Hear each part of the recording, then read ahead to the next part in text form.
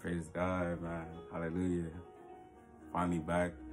I know some of you were probably asking, are wondering, like, where was I, why was I taking so long and all that, but to make another video. But I were to be honest with you guys for a second, like, I just really wanted to hear from the Lord and hear if this is what He wanted me to do. Because with the channel that, God's put in my heart to make for Him, like, I never really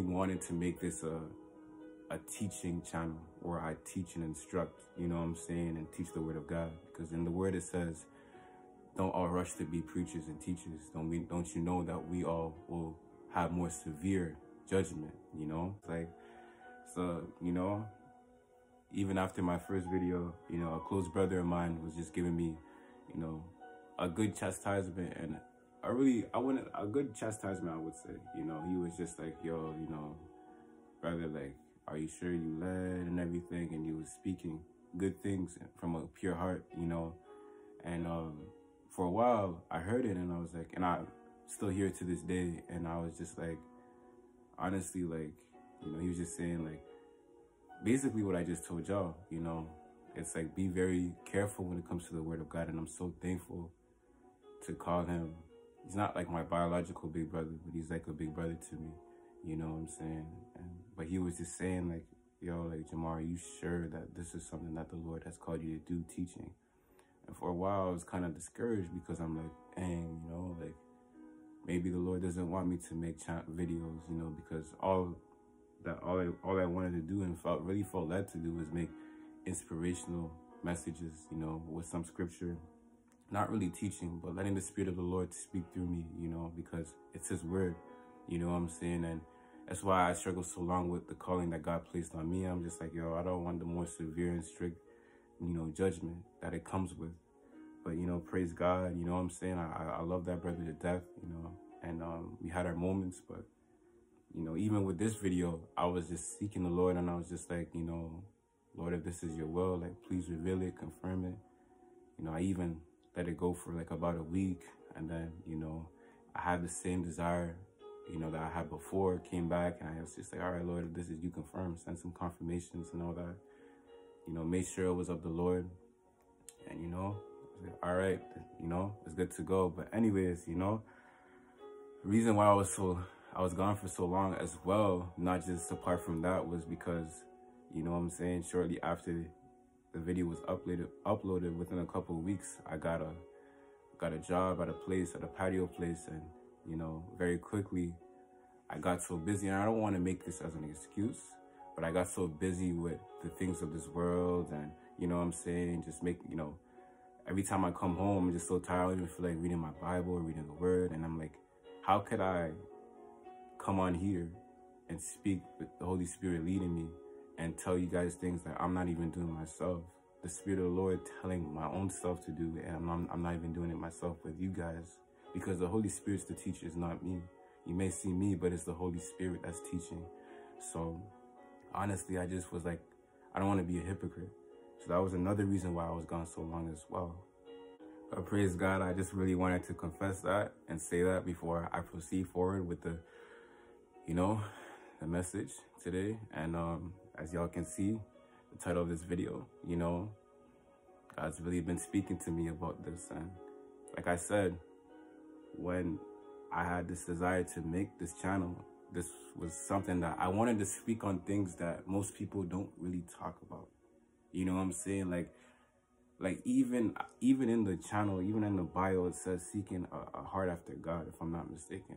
And it's just like, yo, like, that's the whole message of this whole channel. And you know what I'm saying? Like, God was just like, He was like birthing this word in me for a very long time. You know what I'm saying? Like, and to put it straight, like, God wants a relationship with each and every one of you guys watching. Whether it's like 5 people, 10 people. 5 people is a lot of souls, and 10 people is even more souls. Praise God. So honestly, like, I just pray, even as I say this, like, God, purify my heart. Anything that's not of you, pray you take it out in Jesus' name. But honestly, God wants a relationship with each and every last one of y'all. You know what I'm saying? Like, And he really desires us. Many times, like, when people come to you, so I'm talking to the unsaved people first. They come to you and they talk about the gospel and all that stuff. Like be real. Like, you don't, like, many of y'all do believe it, but it's just like you don't want to surrender, like, your will, and you know what I'm saying? Surrender everything. Surrender your fun that you think you're having in the world, and you just don't want to live with the rules and regulations of Christianity and go to church and feel like your life is going to be boring after. Like, you still want to live your life. You'll be like, all right, yeah, I believe, but let me just do what I want to do first, and maybe when I'm older, I'll give that God thing a chance. You know what I'm saying? And some people are just like, nah, like, go away from that. You know, whether you've been church hurt, whether, you know what I'm saying, you had whatever it may be, honestly, you know what I'm saying? Like, many people just don't want to come to the Lord. You know what I'm saying? And it's just like, if people were to see Jesus and see him and not an image on a Catholic church or whatever of a white Jesus, and actually see and know the guy through the Bible, through reading the Gospels, many more people would come to him. And I guarantee that. Because personally with me, and I thank the Holy Spirit, because my flesh and all of our flesh hates God. We want nothing to do with him. We don't want to follow his law. We don't want nothing to do with him. We don't want nothing at all to do with him. That's what the Bible says, you know, and it's the Holy Spirit that draws men unto God. How could I take credit for something that the Holy Spirit did? That's like going and doing a group assignment that you're just chilling in the back with your homies or with all the smart people in the class. Y'all know what I'm talking about. And I'm taking all credit, you know what I'm saying, after, and be like, yeah, this was all me. We'd be a fool if to do that, you know? So this is all the Holy Spirit. And like, honestly, it's just like, yo, like, straight up, like, you know, God really wants, I lost my train of thought. God really wants us fully to come to him. You know what I'm saying? Whether we are already saved or we're not saved. You know, just going to like John 14 and starting off in John 14, verse 1. And it says, "Let not your heart be troubled. You believe in God, believe also in me. In my Father's house are many mansions. If it were not so, I wouldn't have told you. I go to prepare a place for you. And if I go and prepare a place for you, I will come again and receive you unto myself, that where I am, there ye may be also." So I start with that, you know, those verses in John 14 for a reason. You know, God himself, like, he has a place for us that he's making. And like, if he didn't, he would have told us that. Sorry, I'm so sorry. But God has a place for all of us. And God actually really wants all of us to be there one day. He doesn't just say these things and then it's a lie, like, man, you know what I'm saying? Like, everything he says is truth, because he is the way, he is the truth, he is the life. You know what I'm saying? So when the Lord speaks, like, he's the answer, you know, like, he is the true answer. And I love, and like, honestly, I don't want to even get off track of that. Holy Spirit, thank you. But like, to be honest, like, yo, like, straight up, like, Jesus Christ, like, I've seen many people have testimonies, whether heaven visitation, dreams, visions, of people actually meeting Jesus, you know, whether they're in their sleep, they have a near-death experience, whatever may happen, you know what I'm saying? And they talk about how they met him, and they're like, when I met him, it was just like, it was just like, I can't explain. Like, he's just like, yo, like, he's just so perfect, he's so pure. Like, they would say stuff like that. And if you don't believe me, you can search it on YouTube, you know what I'm saying? Like, Jesus Christ testimony, or I seen Jesus, you know what I'm saying? And really discern the true ones, you know what I'm saying? Because there are fake ones as well out there. But anyways, you would see that, and then you'll see, like, the whole countenance of their face, their whole demeanor just changes. Like, you'll see the toughest guys too be like crying and weeping, and just, they be saying like, yo, like, I met him, and like, he's like love incarnated. Like, I was just like, yo, like, this guy is like, he's not human, like, he's God, but like he's the God man, like, he's God, like, it's just, I can go on and on. It's just like, they would see him and they would be like, he's different. And it even says in the Bible too, like, I was reading in the Word one time, and I was reading earlier how many times, there was a time when the Pharisees were talking about Jesus, and they were saying, they were coming back after Jesus was speaking. And some of the Pharisees, if I'm not mistaken, and Lord lead my tongue, were saying like, yo, you know, never has a man spoken like this before. And one of the other Pharisees said, are you also deceived? Like, just seeing it, it's just like, yo, even when Jesus was brought before Pilate, like, you know what I'm saying? Like, Pilate was just like, yo, like, I see no wrong in him. Like, you know what I'm saying? Like, I see, like, even brought out a bowl after. It's like, yo, I washed my blood is not, symbolizing with the bowl and the water symbolizing, yo, my blood is not on his hands. My blood, like, the blood is not on my hands no more. Like, this guy's innocent and pure, but you do what y'all want with him. You know what I'm saying? Like, never has a man. I seen one guy say in a vision, like, when I saw him, it's like he looked like the most purest, most innocent and gentle person, but at the same time, he looked like, yo, don't mess with him. You know what I'm saying? Like, he really, you know what I'm saying? Like, bro, like, I know I'm rambling, and maybe this is really where the Spirit wants, and I truly believe it is. You know, there was a time where I was also watching a brother in the Lord. I pray he went on with the Lord. I believe he truly did, in Jesus' name. And, you know, and he was talking about, and many of y'all, as I say this, you're probably going to find it hard to believe, and I don't blame you. You know what I'm saying? You do what you will with it. But there was a time where he had a vision, and it was him and Jesus, and they're playing pool. And the close guys around me know how much I talk about this to them. You know what I'm saying? My close guys. And, you know what I'm saying? Like, one time he hit like a gutter ball. I don't know what it's called. I don't play pool like that. I'm not even good at it myself. I probably would do the same thing. And he was playing pool with Jesus, and Jesus with his robe. You know what I'm saying? And he doesn't always come like that in visions and dreams. From what I've seen, sometimes he just comes with normal clothing. But anyways, he went to go get it. You know what I'm saying? And as he went to go get it, you know, one day at the bar, there was like 2-3 other guys, and they just started fighting. And instantly, you know, Jesus started weeping and started bawling, you know what I'm saying? And he was just weeping and bawling, I believe, because of like the sin of man, you know what I'm saying? And the guy that got the dream was saying maybe he was also weeping and crying because he saw their eternal destiny as well, a eternal destination, and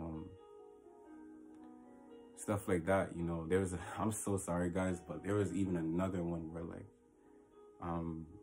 and I know, like, many, like, as I say this, like, many of you guys may not believe, but don't doubt. Like, if you guys, like, doubt, like, seek the Lord on it. Because these are not my dreams. These are, you know, a brother in the Lord's.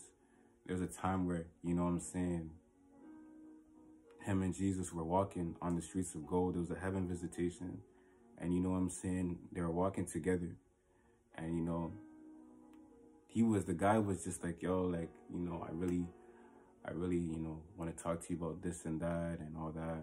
And, you know, Jesus, you know what I'm saying, in the moment, you know, as if he was not all knowing, you know, he was just like, yo, you want to, like, go to the court or whatever, and have him, like, get to the court. And, like, the guy was like, nah, like, I just want to talk. Jesus was like, it's cool. Now, I say all of this to say, Jesus is relational. Like, he doesn't want just, like, worship me, I'm God. That's what he wants. That's not the only thing he desires. You know what I'm saying? He wants holiness. He wants obedience. But he also wants a friendship with each and every last one of us. He wants a relationship. Now, I'm not going to tell you and say, okay, I can have a friendship with him, but I can still live in sin. I can still party and drink. Yeah, Jesus is my best friend. That's my homie. That's my bro. There's a difference between calling Jesus your homie and still drinking and clubbing and doing all these things, and calling Jesus your friend and you actually obey him. Let's go to verse in John 15. You guys can go with me right there. So in John 15, verse 14, he says, "Ye are my friends if ye do whatsoever I command you." Also in John 15 as well, John 15 verse 9 through 10. As the Father hath loved me, so have I loved you. Continue ye in my love. If you keep my commandments, ye shall abide in my love, even as I have kept my Father's commandments and abide in his love. The Father, God Almighty, is longing for a friendship. He's longing for a relationship. He's longing. The key to that friendship, the key to that obedience, the key to that friendship, I just said it, is obedience in itself as well. Holiness and purity. God can't dwell with sin. God can't dwell with disobedience. And even if we go to James, I feel led of the Spirit. Praise God. Thank you, Holy Spirit. If we can just fly to James for a second. And God, it's so crazy because God revealed this to me just recently. And I'm like, it's so obvious. Like, how did I not see? Like, you know those ones like where you like go in scripture and you see it, you read it a million times, but then you just get it. You know what I'm saying? And praise God, that's all the Holy Spirit. And I'm like, wow, like, you know what I'm saying? And if we go to James 4 verse 13, or 4 verse 4, I'm sorry. And it says, ye adulterers and adulteresses, know ye not that friendship of the world is enmity with God? Whosoever therefore will be a friend of the world is an enemy of God. So we know, and glory to the Holy Spirit, that being a friend of God, you know what I'm saying, and being, you know, in relationship with him is doing his will, because it's like, in the Bible it says, who are my brothers, who are my mothers, who are my fathers, is those that do the will of God, those that seek me. But those that are the enemies of God are those that are in friendship with the world. Because of friendship of the world, why would you be a friend of somebody that hates everything that your best friend hates and doesn't follow? I would even question that so-called friend that I would have if he was best friends and friends with someone that hates me and wants nothing to do with me. You know what I'm saying? Curses at me, blasphemes my name all day, curses me, you know, and all that stuff. I would really question our friendship. Is it really pure? A long time I'm struggling with worldliness. And by the grace of God, God is slowly and slowly just taking all that worldliness away. It stems from the secular music. And that is such a stronghold in my life. There's so many things that I used to watch that I would really not pay mind, or have a little conviction, I would ignore it. You know, I don't want to grieve the Holy Spirit to quench it. And, you know, praise God that the Spirit was the Spirit of God. The conviction was still there for me to eventually listen, because many times I was just bypassing it, not listening, being stubborn with it, and just saying, Lord, like, I really want it. You know what I'm saying? I went from listening to watching, like, Menace to Society. Like, come on, like, you say you watching, like, Menace to Society, Boys in the Hood, and even loving basketball. In my last video, I was talking about, like, you know, and just seeing, like, if you really love the Lord, like, why would you do things that hurts him? You know what I'm saying? Like, why would you do, if to those that are married or have, you know what I'm saying, or are engaged or in just in a relationship, boyfriend, girlfriend, if you really love your partner, why would you do anything that would hurt them? Why would you do anything that would, you know, if you keep doing it, will break you apart with? Because that's all you want. You want the intimacy. You want that relationship. Why would you want to do anything to separate yourself from them? So how much more with the Lord? And the Holy Spirit speaking to me too. Like, I'm not trying to sit on here and sit on a pedestal. Like, bro, like, the Holy Spirit speaking, and I'm listening just with, you know, I'm listening, taking notes in the future, just like, you know what I'm saying? Any more notes that I caught by the Holy Spirit. So, like, praise God, like, you know what I'm saying? Like, I'm not coming on here and, like, saying, like, yo, like, do this, do that, you know what I'm saying? I'm still young and I'm still growing in the Lord, you know what I'm saying? Like, I'm making this video because God wants a relationship with each and every last one of y'all watching, you know what I'm saying? Whether you're saved or not saved, for those that are saved now, God wants you to go further. God wants you to go deeper. God wants you, as we go to Revelations right here, I'm like, I say this a lot, you know what I'm saying? In Revelations 3 verse 14 onwards, it says, and unto the angel of the church of the Laodiceans write, these things saith the Amen, the faithful and true witnesses, the beginning of the creation of God. I know thy works, that thou art neither cold nor hot. I would that thou wert cold or hot. So then, because thou art lukewarm and neither cold nor hot, I will spew thee out of my mouth. I will spit you out of my mouth. Because thou sayest, I am rich and increased with goods, and have need of nothing, and knowest not that thou art wretched, miserable, and poor, and blind, and naked. And I want to stop there for a second. There's many people in the world, and Holy Spirit, lead my tongue, that may believe and feel like they're truly rich and, with the wealth that they have and they acquire. But they don't realize that that's not the true wealth of life. That's not the true wealth of life. They don't realize, and thank you, Holy Spirit, that in verse 17, it said, because thou sayest, I am rich and increased with goods and have need of nothing, and knowest not that thou art wretched and miserable and poor and blind and naked, without a true relationship with the Lord, without a true relationship with Jesus Christ.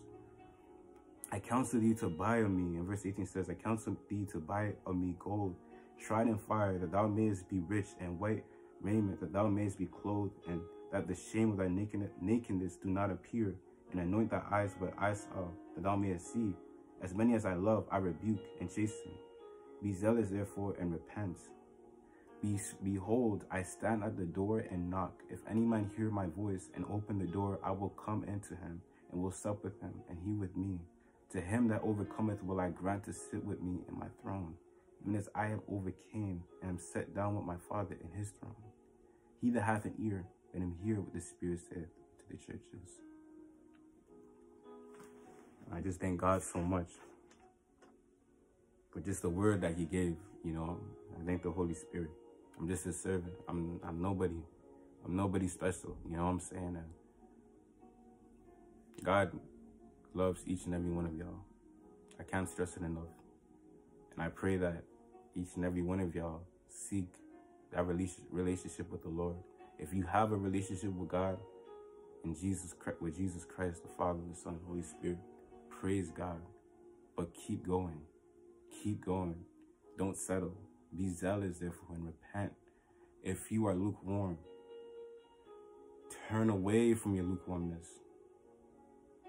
If you were in a relationship and you had that partner that was sort of like, I love you, but I still, I'm saying, the girl in the past, that guy in the past, wouldn't it not be righteous to say, all right, either go back to your mats, or go back to your girl, or follow and choose me, like have a relationship with me truly. Forget it. I would rather you go back to the girl than be how you are right now. I would rather you fully love me than be how you are now. That's what the Lord is saying to us. He wants us to fully come in the name of Jesus and surrender our lives to him. It's not that hard. It's not. I feel like I heard this said by a man of God. The greatest tragedy, the greatest thing, I can't, Lord, give me the words, but it's just the hardest thing in hell is not necessarily the torment and the fire, but it was the fact that it was so easy. It was so simple to come to the Lord. It was so easy. I'm not one that says you say a prayer and you go into heaven regardless. You know what I'm saying? I truly believe personally, and the word says that you can walk out of your salvation. You can lose it. You can walk out of your salvation. If I'm unforgiven and bitter with someone every day of my life, and God forbid, you know what I'm saying, let's just say not me, but just a person was unforgiving and bitter, and they were to get in a car accident and die, would they be able to make it into the kingdom of God? If someone was an idolater, a fornicator, and on their way home, they were driving and maybe drive by, I don't know, whatever happens, something, brain aneurysm, whatever happened to that person, not any of us, I pray not. If they were to die, where would they go if they didn't repent of their sins and it's covered under the blood? So I say all this to say, like, praise God, like, don't grieve the Holy Spirit. And thank you, Holy Spirit, for speaking. You know, so I know this video is kind of getting long. If you got all the way to the end of this video, praise God. You know what I'm saying? And even if you are still watching, praise God. I want this to minister to people. You know, in Jesus' name, that God loves each and every one. That's one of y'all. Excuse me. And he wants a relationship. He wants to know you. You'll be so surprised. There's no person. He's the greatest personality that the world's ever seen. There's no better and greater personality than Jesus Christ. So God, the Father, wants people to honor his Son. When you honor him, you follow after him, you obey him, you keep his word. Abide in him.